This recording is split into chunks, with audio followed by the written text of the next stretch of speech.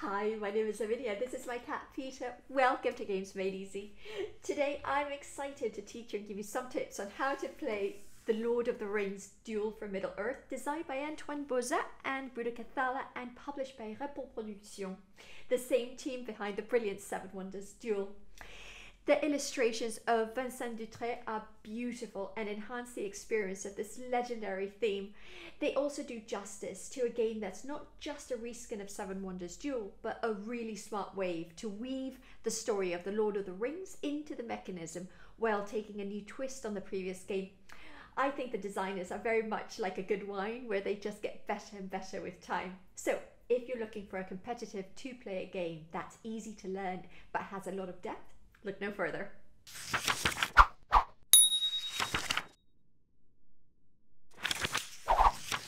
In the Lord of the Rings Duel for Middle-earth, you play either the side of the Fellowship or the Dark Forces of Sauron. You compete to achieve one of the three winning conditions by collecting the cards you need, but also trying to stop the other player from getting those he or she might need. Quite a few of the elements are similar to Seven Wonders Duel, but in this video I'm going to assume you've never played it.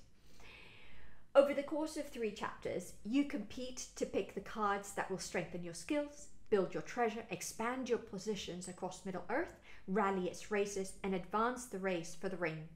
There are 3 ways to win the game, and none of them involve points. The first is the Quest of the Ring. Here, you win if you get Frodo and Sam to bring the ring to Mount Doom, or if your Nazgul catch the ring.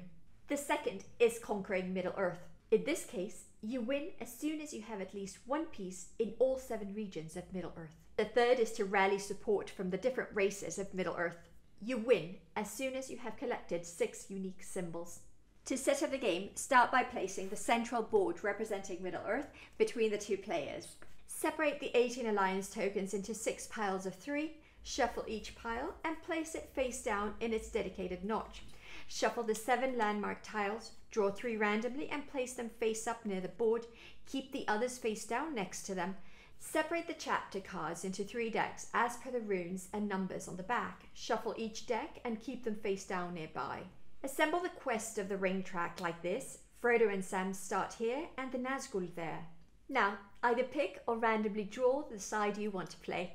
Each player takes the 15 units and 7 fortress pawns of its colour. On the board, the Fellowship player places 2 units on Arnor and Sauron 2 units on Mordor. Give 2 coins to Sauron and 3 to the Fellowship. Keep the reserve nearby. Finally, place the help sheet nearby for easy access. It explains all the races as well as the landmarks and the Quest of the Ring effects. But first I should tell you more about all these cards. First of all, if you can't read the runes, you can see the number for each chapter here. All cards have a main colour: grey, yellow, blue, green, red and purple. Some can be played directly without costing anything, but the majority of cards require you to pay a coin or have 1 or more skills to play them. To acquire new skills, start by getting some of the grey cards. They provide the skills you need to get better cards such as ruse, strength, courage, knowledge and leadership. In chapter 1, they only provide 1 of each, but in chapter 2 you can get multiple skills, either 2 at a time or separated by a slash, so you get to pick 1 of them per turn. You keep these skills until the end of the game, but you don't have grey cards in chapter 3, so you need to get them early on in the game. The other cards that help you get more cards are the yellow cards. You collect coins from the supply as soon as you play them. 2 coins in chapter 1, 3 or 4 in chapter 2 and 5 in chapter 3. Yellow cards in chapter 1 and 2 are free. Also, there's an icon on the 3 coin card in chapter 2. This is linked to that same icon on this 5 coin card on chapter 3. It means that if you have this card in play, you can place this one for free even if you don't have the required ruse or courage. Coins are important as they allow you to replace skills you're missing. The cards you get with the skills and the money from the grey and yellow cards are the cards you need to win the game. I'll start with the green cards, which each represent a race. In chapter 1 and 2, you can collect the elves, hobbits, humans and dwarves. In chapter 3, you can only collect ents and wizards. All the races of chapter 1 link to their counterparts in chapter 2, but the hobbits and the human in Chapter 2 also link to the races of Chapter 3. Collect all 6 races and you win the game. Now I'll show you how you can win the race for the ring using the blue cards. There are blue cards throughout all 3 chapters. Each time you play one of them, you move your character 1, 2 or 3 rings forward. Frodo and Sam if you play the Fellowship, the Nazgul if you play Sauron. Here also some cards link from Chapter 1 to 2 and 2 to 3. And this one from 1 to 3. Now let's see how you can win the 3rd mission using the red cards which you use to place units on the map. As you play the card, immediately place 1, 2 or 3 units on one of the 2 regions shown on the card. So here it would be 2 units on either Rohan or Mordor. You have to pick one, you cannot split the units.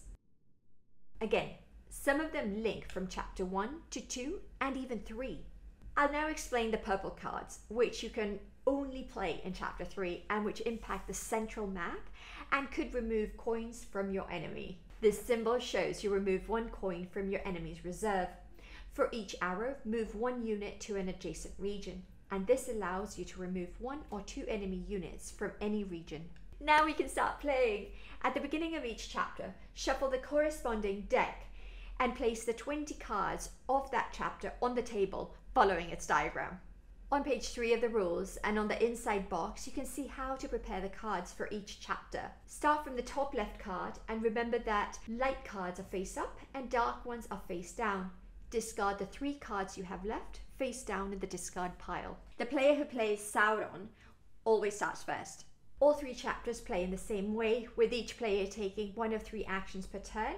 You can pick a card and play it in front of you, or pick a card to sell it and discard it, or pick a landmark and play it in front of you. I'll start by explaining how you pick a card to play. Choose a card that's not partially covered by another card. If there's no symbol, the card is free and you can put it immediately in front of you face up. If there's a coin here, you must pay its value before taking the card. Pay it to the supply. If there's 1 or more symbols, check if you already have these skill symbols in your play area. You can use each skill symbol you have only once per turn. For each skill symbol you're missing, pay 1 coin. If a face down card is now unblocked, flip it face up immediately. If you don't have the symbols or the coins, you cannot play the card into your play area unless there's a matching icon on it. This card has a chaining symbol here. If you have the same symbol in your play area, you can take the card for free. Stack your cards by color type this way so you can always see their effect. If you've played a blue card, you can progress on the Quest of the Ring mission. Move the ring bearers or the Nazgul 1, 2 or 3 steps along the Quest of the Ring track. 1 step for each ring on the card. If you reach or pass one of the bonuses, immediately collect it. 1 coin, place 1 unit in 1 region, take 1 more turn after this one, remove 1 enemy fortress from any region. If the Nazgul reach the ring, Sauron wins, and if the Hobbits reach Mount Doom, the Fellowship wins. Either way, the game ends immediately. If you've played a red card, you can progress on the Conquest of the Middle-earth mission. Place 1, 2 or 3 units on one of the 2 regions indicated on the card. If no enemy unit is present, nothing happens. If you place units where there are enemy units, remove them 1 for 1. So if you place 3 units in Gondor, and Sauron has 1 unit there, you remove 1 unit each and you leave the 2 units from the Fellowship. If at this stage you have units or fortresses in all 7 regions of Middle-earth, you win immediately. If you've played a green card, you can progress on the Support of the Races of Middle-earth mission. As soon as you have 2 matching symbols, draw the top 2 alliance tokens of this race, reveal them, pick 1 you place face up in your play area, and return the other face down on top of the shield stack. Whenever you have 3 different symbols, and only once per game, reveal the top one of those 3 races, pick 1 to put face up in your play area, and return the other 2 face down on their stack. Here it might pay to wait until chapter 3, as the powers from the Ents and the Wizards are more powerful than those from the races you get in chapters 1 and 2. Now I'll show you the second possible action, how you sell a card. Take any uncovered card and discard it face down. In chapter 1, collect 1 coin, 2 in chapter 2 and 3 if you sell a card in chapter 3. Now, the third possible action is to take a landmark tile. Pick one of those available in this chapter. If there's still some available, you pay the cost of the landmark just like a card, and also pay 1 coin per fortress you already have on the map. Immediately place one of your fortress pawns on the corresponding region. Note that fortresses do not trigger conflicts like units do, so this way you can have both players present in the same region.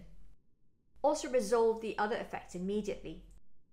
Check the player aid for a detailed description of the 7 landmark effects. If there's no landmark available, you cannot take any more landmarks in this chapter. Now, once all the cards for the chapter are played, set up the next chapter. Replenish the landmarks up to 3. Then place the 20 cards of that chapter on the table, following its diagram, like this for chapter 2, and like this for chapter 3. The player who played last does not start the next chapter. As soon as a player has reached one of the 3 winning conditions, the game ends immediately. Otherwise, the game ends at the end of chapter 3 and the player who is present in the most regions of Middle-earth wins the game. If there's still a tie, you share the victory. Now, my tips to win at the Lord of the Rings Duel for Middle-earth are: you need skills to be able to get the cards you need to win the game, so make sure to get them in chapters 1 and 2. Money is also crucial in this game, and deciding when you start spending is critical as it can have massive consequences. Picking up a landmark can impact who will start the next chapter. Keeping this in mind when planning chapter 3 can be a very good play. The races you get in the first 2 chapters have long-term benefits, while those you get in chapter 3 are really powerful.